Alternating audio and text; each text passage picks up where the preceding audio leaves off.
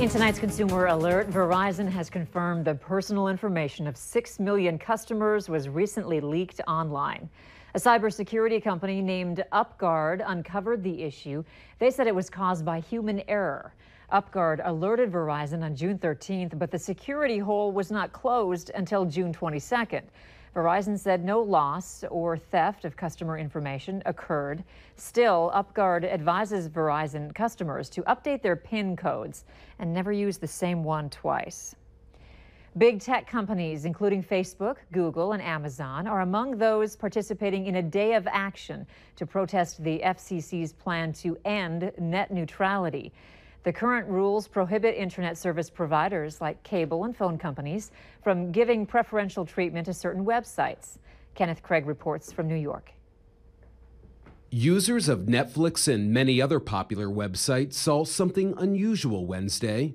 Take action. It's part of a day of online protest against the FCC's plan to roll back net neutrality rules. The 2015 regulations ensure online service providers treat all websites equally. If we don't have net neutrality, and you start a company that is opposed to something that Comcast is running and is a competitor to something that Time Warner Cable has, they can shut you down. FCC Chairman Ajit Pai told CBS in the spring the internet thrived before the current rules, which he says also stifle investment. Because those regulations are so prescriptive, many companies, big and small, have told us that they are holding back on investment in their internet networks. On Capitol Hill, Democrats spoke out against the rollback. The idea that somehow we're not going to have innovation and we're not going to have investment because we have net neutrality is completely bogus. In 2012, major tech companies, including Google and Wikipedia,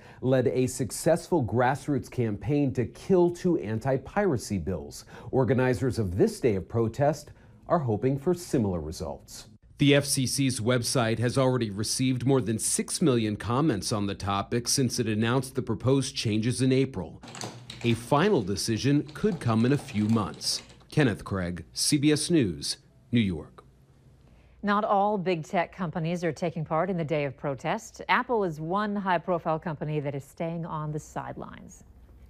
I think Bison fans have one more reason to love Carson Wentz. Absolutely, doing something for everyone else, and everyone else. He's got a big umbrella with this new foundation that he's launching today. We're going to take a look at what's all underneath that umbrella and hear from the former Bison about the launch of this big moment for him. That's next.